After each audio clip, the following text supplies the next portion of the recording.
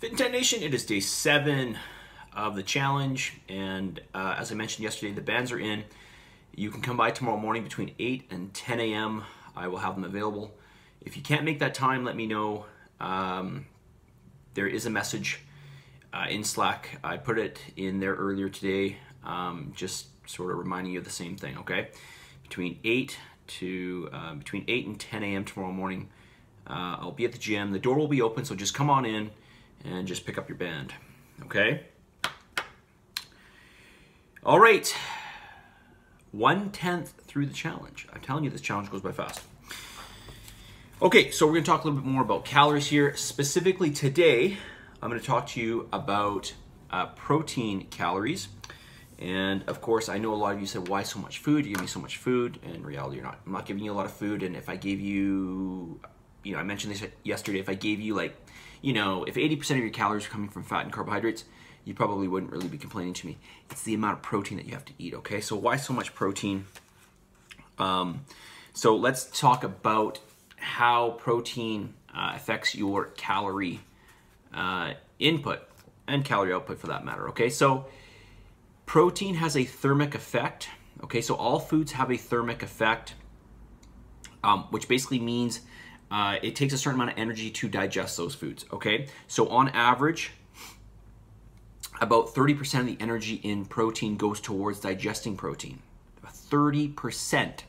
So if you're eating 1,000 calories worth of protein, which is about what I eat, actually I eat a little bit more than that per day, but let's just say it's 1,000, 300 of those calories are going towards towards digesting that protein, okay? If you're looking at carbohydrates, it's on the order of 6 to 8%, and if you're looking at fat, it's about 2 to 3%. Okay, so you can see that protein has much more leverage when it comes to, reducing your overall calories that you actually, hold at the end of eating it, right?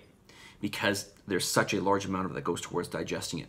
So this is why when people say, you may have heard this, people will say, listen, you want to lose weight, just keep your calories the same, but increase your protein intake. All right, so I'll say that again. This is actually one piece of advice I used to give my clients, back in the day. And it's still not a bad piece of advice, but I tell people, keep your calories the same as what you would normally have and just increase your protein. Because that right there will reduce your overall calories for the day, right? Just because, your body's gonna burn more of those calories. So that's just one reason. I know I've mentioned other reasons why protein is so important during this, okay? And again, it's the amount of protein. Here's the irony. The protein is the most satiating nutrient that you're gonna eat. It's gonna be the most filling. It's gonna feel like it's the most arduous, the hardest thing to eat, the thing that fills you up the most. But the reality is, it's actually the one that's giving you the least amount of calories, per unit of food, or per amount, right? Because it's got that high thermic effect, okay? All right, so that's all I'm gonna say on that today. I still got a lot more to talk on this, but I've got questions to answer, so let's get into it. Somebody asked me about supplements. What kind of supplements? The question is, what kind of supplements should I take? Well, this is a big question, and there's so many great supplements out there. Are you talking about supplementation for your eyes? Are you talking about supplementation for your immune system? Are you talking about supplementation for muscle gain? Are you talking about supplementation for brain function? There are so many things that you can take. So, you can be more specific with me. I'm probably thinking maybe you're talking perhaps about immune system, or maybe you're talking about ergogenic aids, so things that are going to help you, with performance, physical performance, or perhaps, recovery. So let's talk about that. Or maybe even with diet, okay? So let's actually start with that one. So a whey protein powder, it doesn't have to be whey. It can be any form of a protein. Like it could be pea protein. It could be, casein, it could be milk, it could be,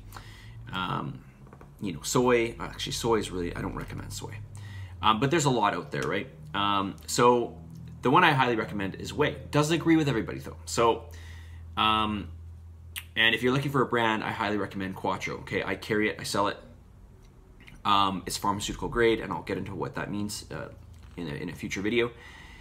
But that would be a really good supplement you could take, which would help to elevate your protein intake. And by drinking your protein, at least a part of it, that will make it much, much easier, okay? So I do 2 smoothies a day. 1, because I love them, and 2, it just gives me some variety and it gives me some sweetness in my diet. So a good whey protein powder will help you immensely, all right? Now, if you're talking more for ergogenic, so let's say something's gonna help you with recovery, strength, power output, nothing really beats creatine monohydrate. You know, I know it's been around forever, you hear about it all the time, but really it is a great supplement. It's also a great booster for the brain. So, yeah, I pretty much use creatine, and I rarely, I shouldn't say I rarely stop it, but I will usually use it for about 4 or 5 months straight, and then, you know, I'll stop it for a little while and then use it again. But there doesn't seem to be any toxicity with it.